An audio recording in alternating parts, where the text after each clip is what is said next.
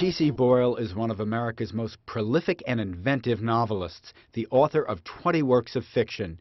He sat down with me at the Times and we had a talk about his career, his interests, his new novel, The Women, about Frank Lloyd Wright and the women who loved him, a book partly inspired by the Frank Lloyd Wright house that T.C. Boyle himself has inhabited for 16 years.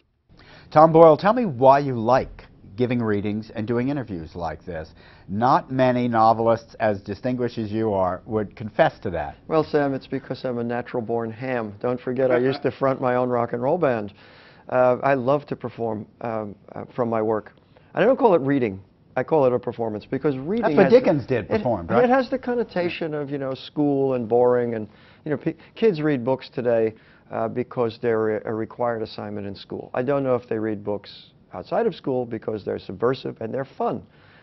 As much as we intellectualize our literature, really, it is an entertainment. All art is an entertainment at root. It's not a homework assignment. It's not something boring. So I love to get out on stage and give a show, especially for high school kids that might be in the audience. And you just give them a good show and they enjoy it and they think, this literature stuff, it ain't that bad, really. Well, let's talk about The Women. It's a novel in many ways about architecture, the architecture of the work itself.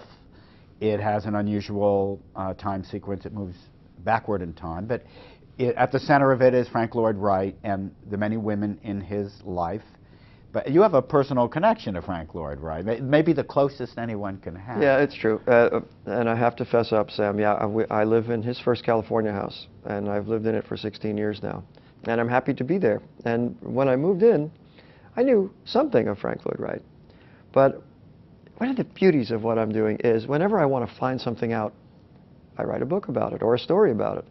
And I'd been brooding about this one for a long while. But you also did a lot of research. You said your own books are not homework, but you did some homework for this one. You read all the biographies. Of course. You studied the life closely. You studied the architecture closely. Yes, I did. But it was a delight. It was something I wanted to know about because of the house that I'm living in.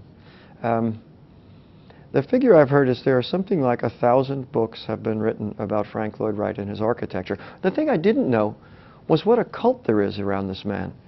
It's astonishing.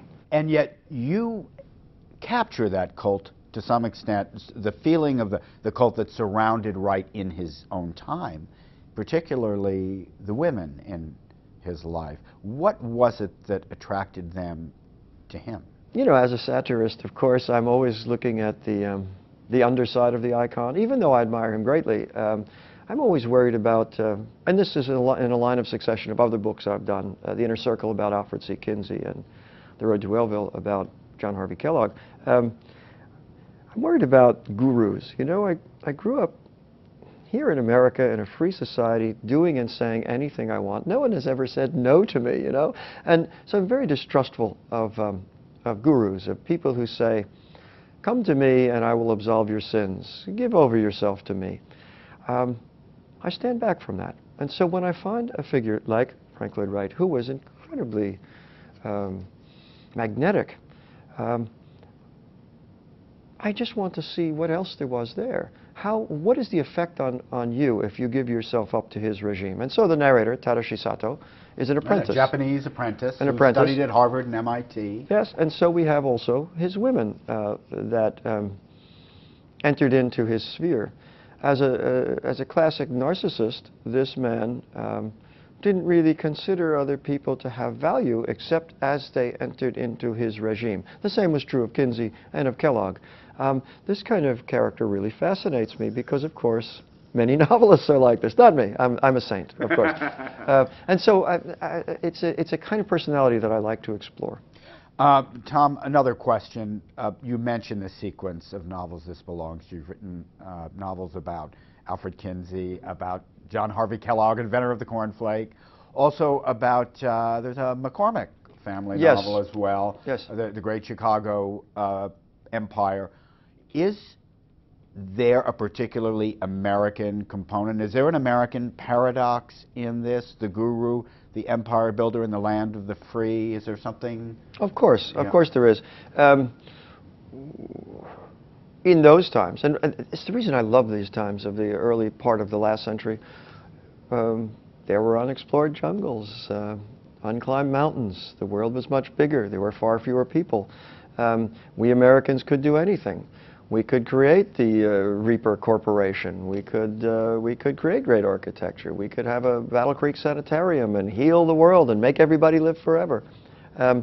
There's a kind of a snake oil peddler in all of these guys, but there's also a progressive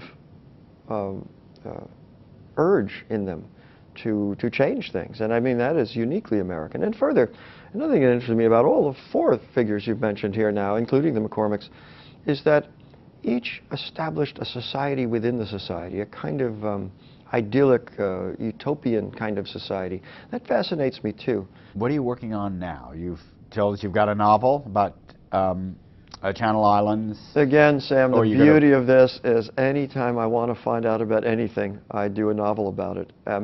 In fact, the old saw, write what you know. I disagree. I say write what you don't know and find something out. Thanks a lot, Tom Boyle. You're welcome, Sam.